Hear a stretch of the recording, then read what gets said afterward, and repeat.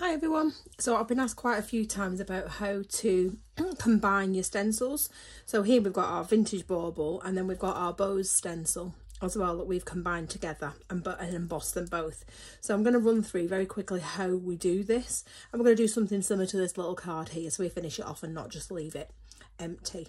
So the very first thing that you need to do is ascertain where your bow wants to go on your bauble. So the first thing to do is put your bauble in place, and again we've used a little bit of the removable adhesive on the back as you can find on the website, and the same with the bow.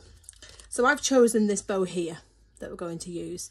So basically I'm going to decide then where I want this bow to go. So I'm going to take it about there, let's say about there like that, and then just with a little pencil all we want to do is just mark this little area here. So we can just put that back in place in a second.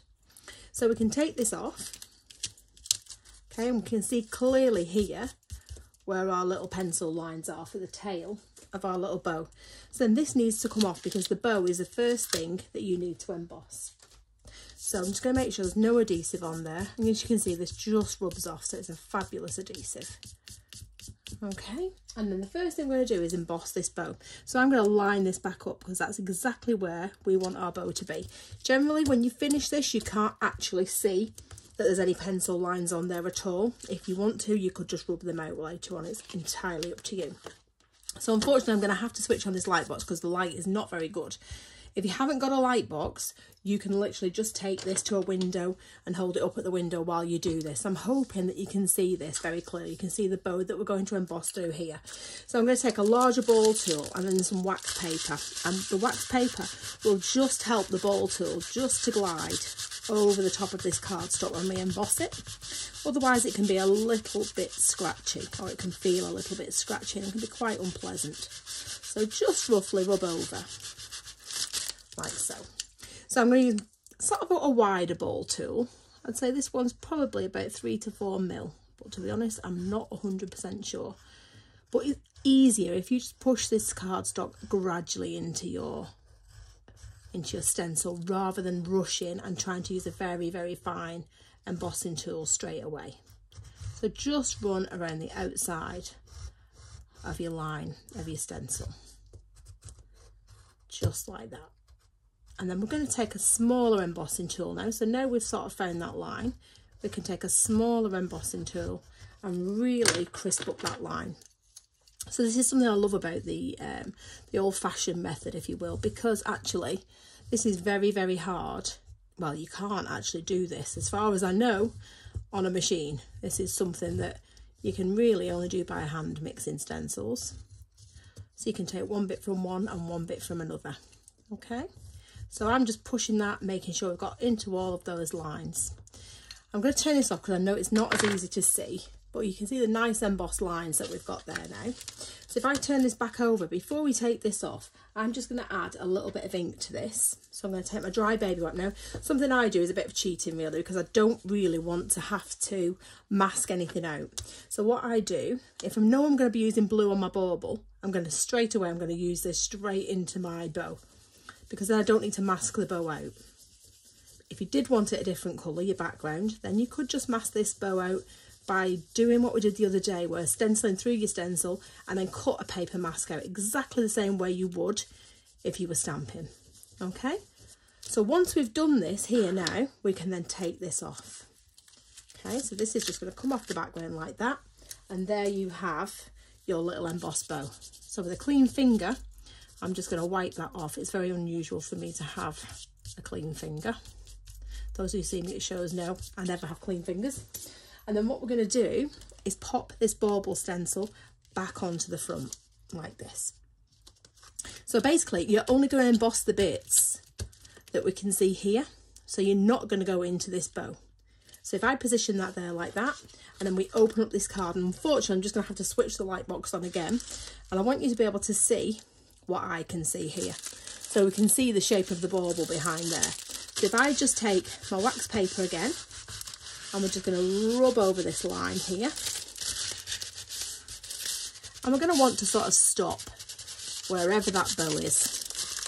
So you're not going to get a lot of that topper on show here, which is fine because it's supposed to be covered by the bow. And then we're going to do exactly the same thing again. So I'm going to take my ball tool and we're just going to stop. So where you get the embossing from the bow, we're just going to stop. And we're roughly going to go around. Now remember, if you haven't got a light box, don't think that you can't do this, because you can just take this up to your window. And even if it's just to get the basic outline of your design, that would be absolutely fine. So again, just here, and I'm going to stop just where my bow is. And I think that is probably going to be all we're going to get in there. I don't think I'd position this in the best place possible, but I don't really think it matters too much, as long as we've got something there so we can see there is actually a topper. So let's turn this off now. And what I'll do is we'll get this out of the way, and then we can just carry on with our design. Now I can't remember whether I actually crisped that up or not, so I'm going to do that again with a small one. So let's just go back in and just make sure that we've got that nice and crisp with our small embossing tool just there, like that. Okay, so there's our little design. Can you see here? I'm just going to see if I can put a little bit just there. Okay, right, so now we've embossed that and it's all nice and raised, we can then put our little design in. So I'm going to add a little bit of colour to this, but we're first going to stamp our little tree path from the Pine Panorama. So we're going to use the grey for this, and we used this one yesterday as well, but it's a lovely little stamp, and Laura's done some beautiful work where she's turned this into a little pathway as well, so think about using this outside of Christmas as well. So we're going to pop that one just at this side here, and then we're going to pop the other one at the other side. So of course your cardstock is actually raised into this stencil now, which I think actually makes it a lot easier to stamp with. So you can get to the cardstock a lot easier.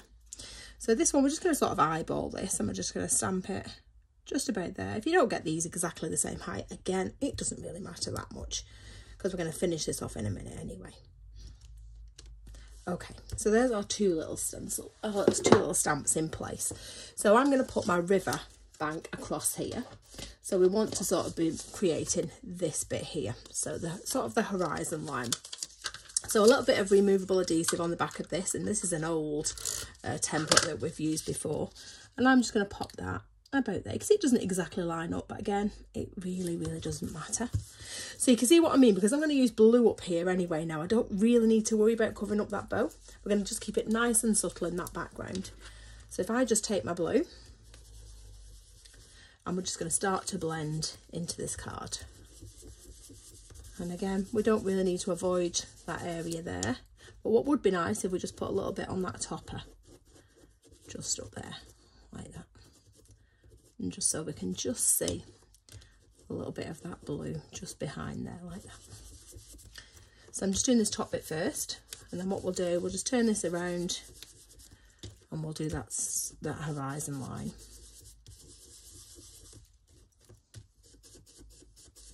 So I'm trying not to put too much colour on that bow, because we don't want it to be sort of a deeper shade of blue either. So just along here now.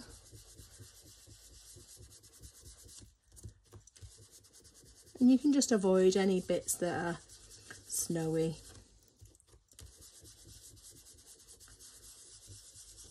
Okay, so let's use a little bit of peony. So that was Atlantic, which you all know is probably my favourite colour. It's my most used colour at least. But with this peony together, they're just a beautiful combination. So it's a really lovely dusky look. Okay. So there's our skyline in place. So what I'm going to do is turn this mask the other way around, and we've got a sort of uneven edge here, and this is where we're going to stamp our little girl. So she's going to go there like that, and then I'm just going to use a little bit of grey just to edge that. So just along the edge here, like so.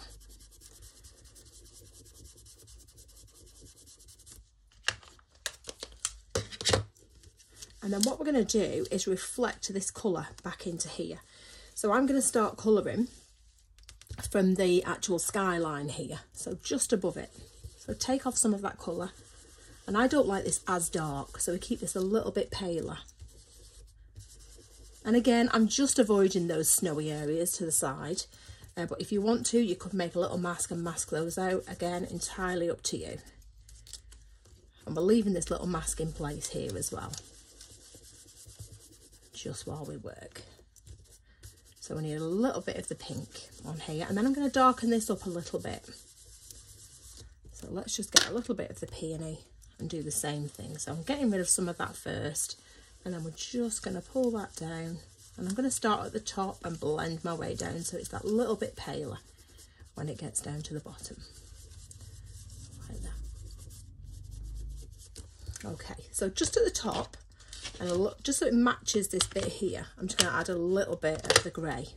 But again, I don't want too much of this. I'm just going to just darken up those edges, just there like that. Okay, so there's our little design here so far. And now what we've got to do is stamp our little girl, because we've got our little girl right in the middle of here. So let's get her. So we'll keep her with the umbrella because I think it's quite fitting. I think it works quite well as a little Christmas card, this one. And I've had a bit of a breeze here lately as well. And she is just going to stamp right on this middle bit here. So because she's black again and our background is grey, we should get a really nice comparison between the two.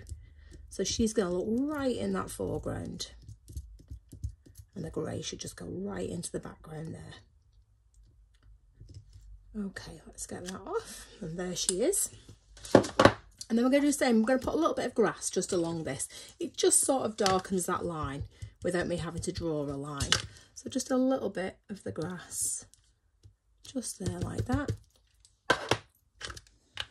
And then what we can do, if we want, we could put a few little reflections. I'm going to take that off now. And again, you've seen me do this a lot. We're going to use that little bit of paper just to create those snowy hills here. Okay, and then we're just going to line that up as well. I'm going to put a little bit of shading just there. You could use a pen if you want, entirely up to you. And let's just put a little bit more just in the bottom.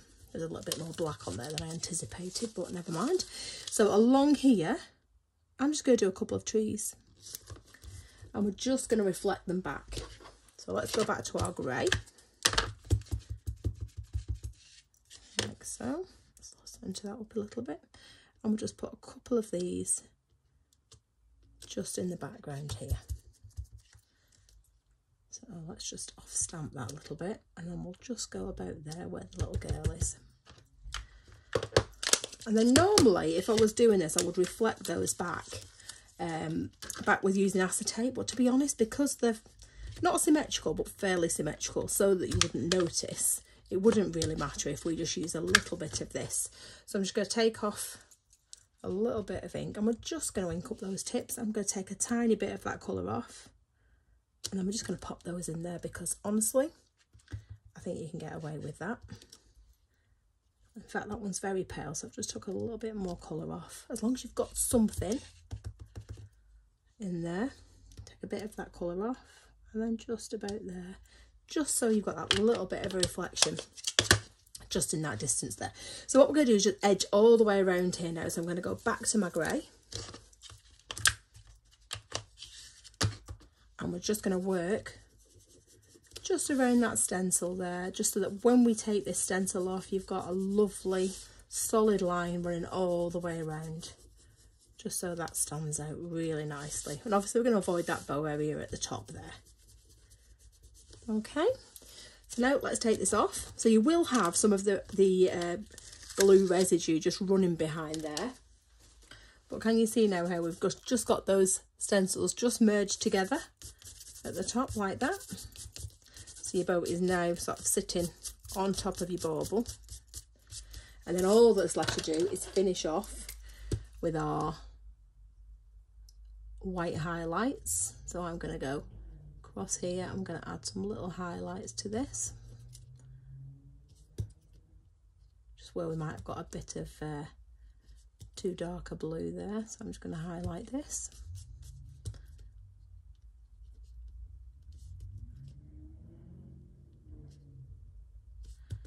And then we're just going to start to add some little bits of snow and some highlights on our little stamp here, especially around her hair here.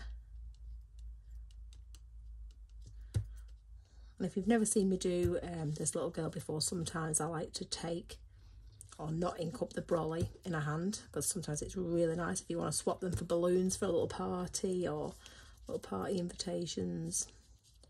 She could be flying heights, she could be doing a lot of things, this little one. So she's a firm favourite. And we're just adding a little bit of snow into those trees just by scribbling that in. And in this water, I just find if you take some sort of, not sort of solid lines, but just sort of little dashes, it just looks like the light, or any light that's left is literally just catching on the surface of that water. So sometimes these are a bit tricky to use when the ink's still a little bit damp on top. So that's why I'm just sort of wiping that off onto the side here. So we're going to put some snow in this now, and again 3 sizes. So we're going to go small, medium and large. And make sure you've got some in front of your little, well, whatever your subject matter is in your card as well. And then we're just going to dot this. So I'm just going to dot all over.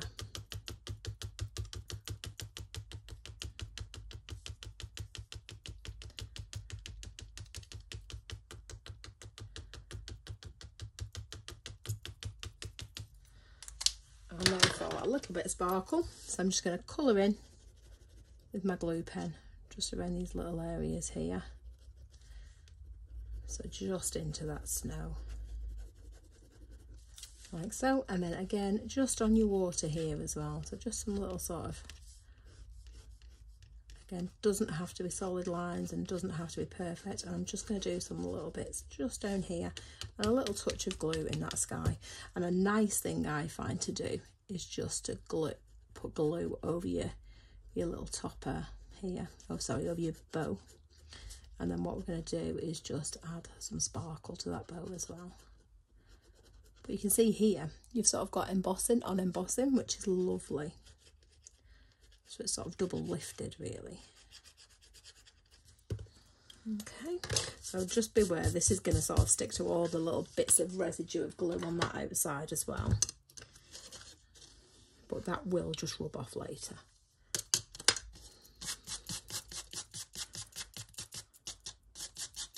So I'll just get rid of some of that there.